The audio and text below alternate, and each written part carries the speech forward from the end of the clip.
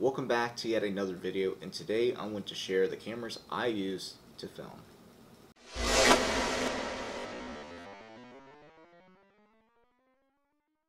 Now before we begin, I do want to add one or two quick stipulations. Number one, I use a little bit more rugged cameras than what you might use for indoor filming. Just keep that in mind since I do a lot more outdoor footage. However, the camera I am using right now is something we'll discuss a little bit later, and this is something you would use more for indoor filming and such. Number two, these are just the cameras in front of me. I have one or two more cameras that I just don't use at all anymore, as well as you have to think there's a lot more than just cameras when it comes to filming. There's extra batteries, there's battery chargers, there's the SD cards, in some cases micro SD cards. You have the computer, the software for editing, you have the hard drive to keep everything on, you have the bags to carry everything, mounts, etc, etc, etc, basically. Now today I will just be focusing on the cameras, and to begin we're going to talk about the cheapest camera here. Camera number one is the Ion Air Pro.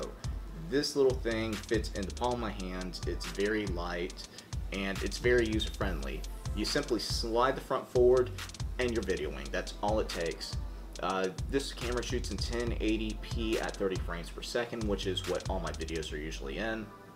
And while the audio does suck on this thing, it was a good little starting camera. Now, today I use it for underwater footage because it still has a very wide lens and a pretty decent picture overall, so I do like using this thing for saltwater footage and things like that. If it were to ever break, I lose $30 versus $200 or $300 with a GoPro. The next camera is going to be the GoPro Hero. I bought this thing a few months ago. I was one of the first videos out for the GoPro Hero, and I have to say I'm loving the camera so far. Now, the reason I use this camera and I bought it is because I wanted two GoPros to get different points of view on the same thing happening, whether it be fishing or jugging, and later this year, hopefully some hunting videos. I'll be able to get a little bit more viewing distance and things of that nature, which will be very nice.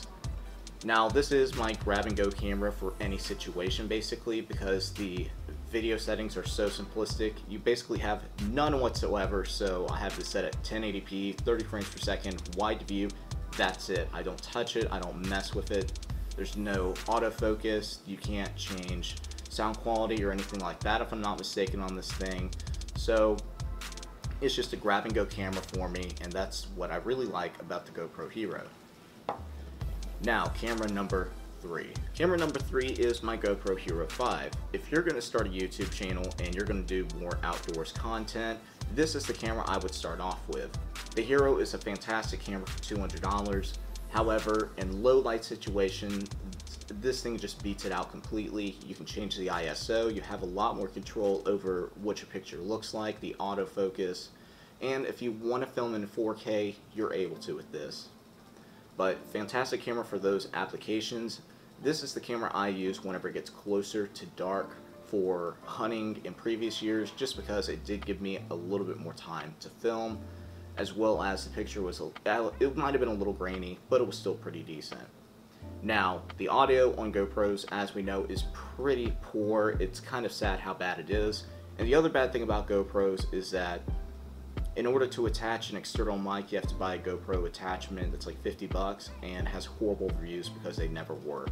So that's something you're going to have to watch out for if you're going to do more vlogging with your GoPros. Camera number four. Now, camera number four is a camera that you can wait quite a while to get.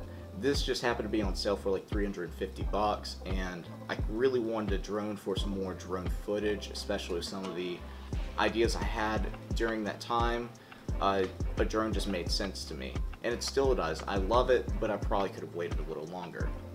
Now this is the DJI Spark, and the reason I got the Spark is, first off, quite economical. You're going to pay quite a bit for a decent quality drone. That you should expect that anyway. Right around, once I got everything, I believe it was like $650, so I spent quite a little bit of money. That being said, this thing does shoot in 1080p at 30 frames per second. It has a very, very good video quality, in my opinion at least.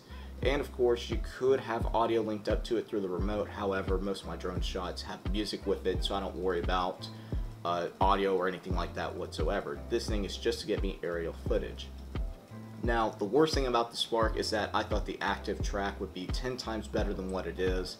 So that's very disappointing. I'll spend 20 minutes and 2 or 3 batteries just to get an 8-second clip, because the active track from DJI is a lot poorer than I thought it was. So hopefully with the new 2.0 coming out, that's going to get 10 times better in the future. Now, aside from these 4 cameras you see in front of me, the last camera I am using is the one I'm filming with right now, and that is a Nikon D5200 DSLR. Now, this camera is going to be for more of you outdoors people. However, it's going to be after you save up quite a bit of money, because this is an expensive camera. I use this camera for videos like today, or maybe if it's not terribly cold, the batteries will work, and I'm going to be in a shooting house with absolutely no rain, I can take this camera out, but that's the only time I'm going to really do any outdoors filming with it. The other top thing about the Nikon D5200 is that I do have a mic attached to it, so you're getting a lot better audio quality than I have in all my other videos previously. Well, that's it for me as far as the cameras I've been using for the last few videos. I hope you enjoyed this video. If you did, please make sure to share, like, and subscribe. Thanks for watching.